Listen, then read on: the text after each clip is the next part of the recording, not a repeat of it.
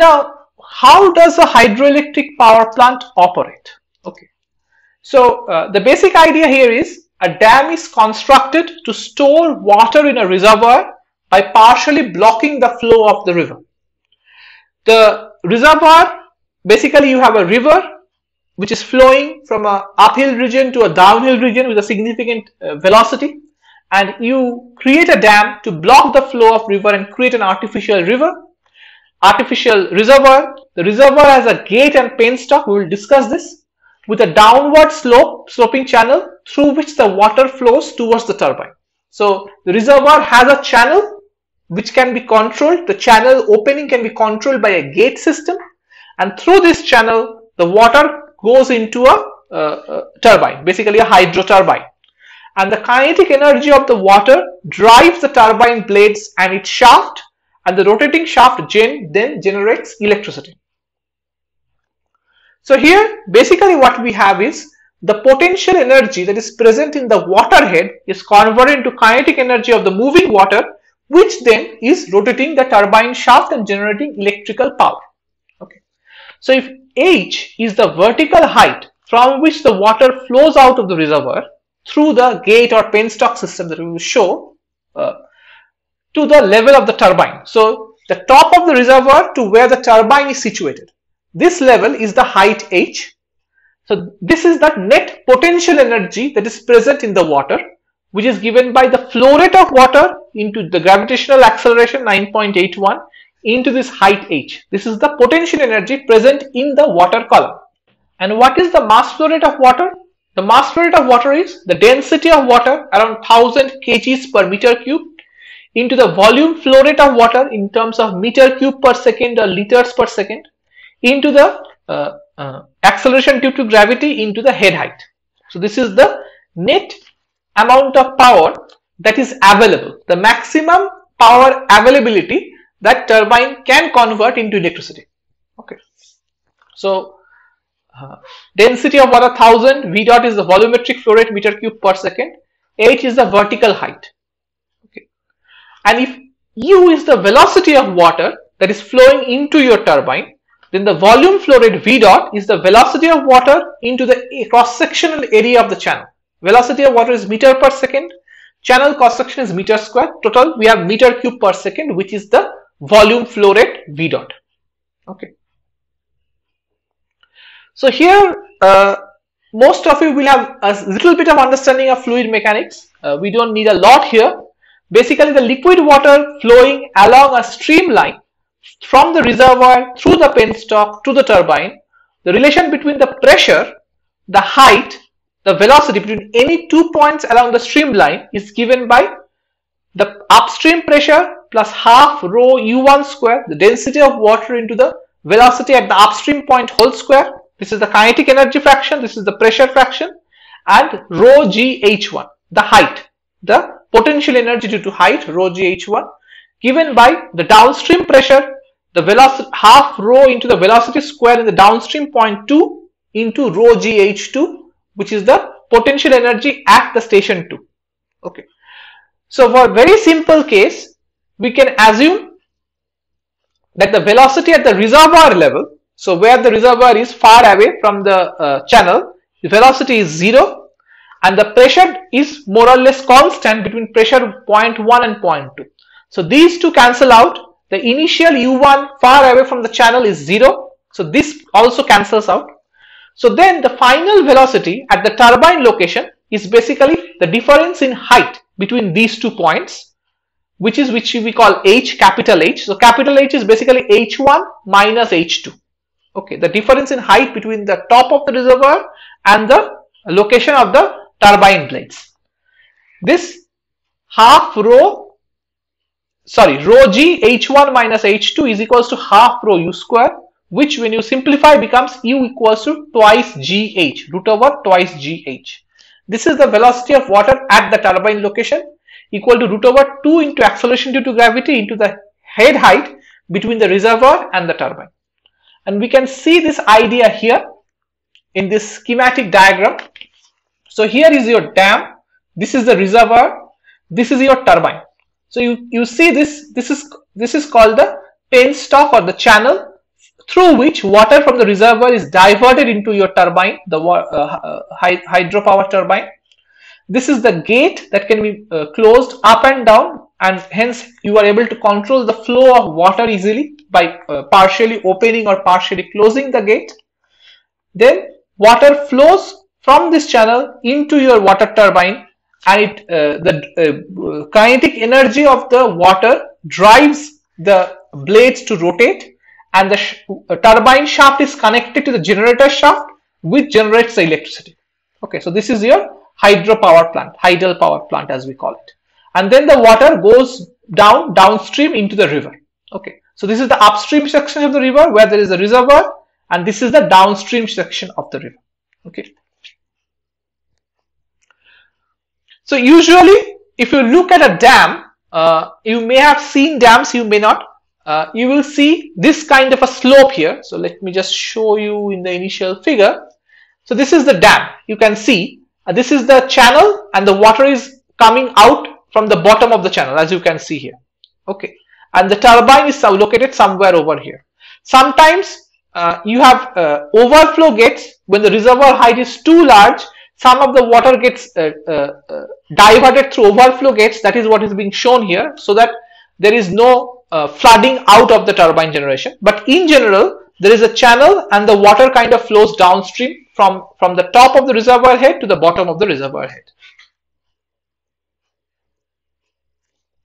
So this is the height from the turbine head to the top of the water table.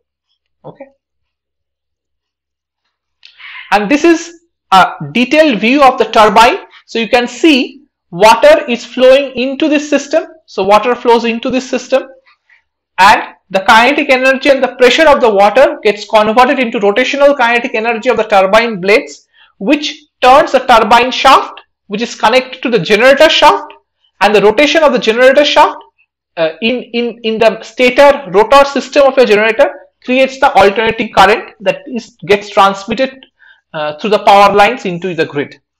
Okay, so that's the basic system of how this works. So let's look at a very simple example problem in this case. Suppose you have a water in a moderately sized river which flows at a rate of 100 meter cube per second. So the volume flow rate V dot is given, and the flow happens through a perfectly smooth pipe. So the penstock is perfectly smooth, so there is no frictional losses, we are assuming, and it's falling 50 meter into the turbine. So the height from the top of the channel to the turbine area is 50 meters. So the height H is 50 meters. The volume flow rate is 100 meters per second, 100 meter cube per second. So what is the net available power? Okay, that is the first question. The second question is, if in practice 10% of the power is lost by friction, transformation and distribution. So there is a efficiency factor here. There are losses in the conversion through frictional losses, losses during the transformation in the generator, and through distribution in the grid. Then how many houses having an average electricity consumption of 0.5 kilowatts? So 0.5 kilowatts is around 12 kilowatt hours per day. How does this work? Remember, one day is 24 hours. So 24 into 0.5 is 12 kilowatt hours. So this is the total energy consumption per day.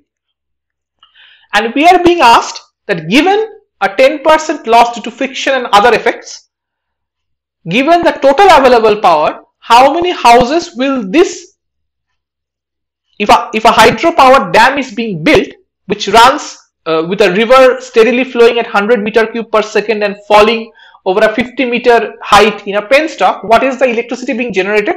And this will able to supply electricity to how many homes if each of these homes consume power an average of 0.5 kilowatts. Okay, so that's the problem. So here the power that can be generated is, you can see here from the equation here, the net power W dot that can be generated is the density of water into the volume flow rate into G into the height H. So this is what we are doing. The density of water is 1000 kgs per meter cube. Volume flow rate is 100 meter cube per second. G is 9.81 meter per second square. height h is 50 meters. Together this comes as 49 megawatts. So the net available power is 49 megawatts, of which 10% is lost. So 49 megawatts is 49,000 kilowatts. 10% is lost is 4,900 kilowatts is being lost. Okay, so this is the net available power that can be transmitted to the households, and each household consumes 0.5 kilowatts. So if you do the math, it comes at around 88,000. Okay, which is approximately a large town with a population of 2,20,000. So this single power plant can, with a 49 megawatt generation capacity without friction, assuming a 10% frictional loss, can power a large town. So which kind of shows us the potential of a hydroelectric dam, that once it's built, even a reasonably moderately sized dam can power an entire small town. So the next section that we will discuss now is what are called the impulse turbines. Okay. So the idea of an impulse turbine is that so this section basically is discussing several types of turbines that exist in the world today. Okay, there are several designs. Some designs are more useful in some cases, other designs are more useful in other cases, and we will discuss these cases individually. Okay, so we will start a little bit on this point, and then we will continue the discussion in the next class as well. Okay, so the impulse turbines operate by accelerating a jet of water which is hitting the turbine blades. Alright, so let me just show the figure so that it becomes easier for you to understand. So you can see in this figure here how these wheels of this turbine blades look. It's kind of a dual bucket shaped or a leaf shaped kind of a structure. So you have two cups which is joined in the middle. Okay, and you have multiple of these cups happening. Okay, and you have multiple nozzles, and these nozzles are directed towards these cups. So the water from the channel gets diverted into these nozzles, which inject the water at very high velocity, because the nozzle cross-sectional areas you can see are very small. So the water velocity increases. To keep the volume flow rate the same, water is incompressible, right? The volume flow rate is velocity into area. As the area falls, the velocity rises. So these nozzles inject the jets at very high velocities, and it impinges on these buckets, and the kinetic energy of that jet gets transferred to these buckets. Okay. So the basic idea then is you have the total height h, say from the top of the reservoir, and this is your channel which is being simplified here, and this is the height h, and it enters the nozzle that we discussed, and this entire potential energy of water is converted into kinetic energy of the moving jet, which is hitting the cups of your impulse turbine wheels. Alright. Now here there is a point about available head. Basically, during this process, a part of the total energy is lost due to the frictional losses in the nozzles, in the walls of the channel, etc. So you can think of this as a frictional head loss. So the total available head, my total head minus the frictional head loss is the available head. Okay, so that is what this HA or the available head means. Regardless, so these impulse turbines operate by first accelerating the flow of water through a set of nozzles that generate high velocity water jets that are incident on bucket-like blades of the impulse turbine rotor. These bucket-like blades are designed for maximal transfer of momentum from the water jets to the rotational kinetic energy of the rotor wheel, which we will discuss in more detail probably in the next class. Okay. And one of the most common types of impulse turbines is the Pelton wheel or the Pelton turbine, which is one of the earliest kind of hydel turbine designs, and this is one of the most commonly used types of impulse turbines even today. And these impulse turbines are suitable for locations where head height is greater than 10 meters. So what it means is that the height of the reservoir and the turbine blades, that height difference has to be greater than 10 meter, and the volume of water available should be low. Okay. So we will discuss why that is in detail in the next class when we look at some of the technical derivations of what is going to happen. But very simply, if you can see this structure, each wheel cannot handle a lot of water because the water has to be accelerated through these nozzles into individuated jets, and you can only put say 4, 5, 6 nozzles around your wheel. Okay. Otherwise the jets will start interacting with each other and you will have even more frictional losses. So if the volume flow is too large, these nozzles cannot simply handle such high volumes of water, and the nozzles will start choking and the volume cannot move through these nozzles fast enough. Okay. So what then happens is the nozzles kind of limit the total volume flow rate through each individual impulse wheels. So if the volume flow rate of the river is too large, then you will need a lot of these impulse wheels to handle that volume, which increases the capital cost. That is why this system is only economical when the water volumes are relatively low, like small scale mountainous rivers, etc. Okay. So these are good for small hydropowers in hilly regions where large elevation changes occur naturally. Okay. So this is a modern impulse turbine example from General Electric, which is this is a Pelton turbine. This is your impulse wheels you can see here. This is another impulse wheel you can see here. These are the nozzles that are that are moving the water here. So the water is flowing, going into these nozzles, and it is driving the wheels and is going back out through the downstream. And these impulse turbines, as they move the shaft, which is the turbine shaft, which is connected to the generator shaft here. So this is the generator region here, two impulse wheels on either side, which are together driving the impulse turbine.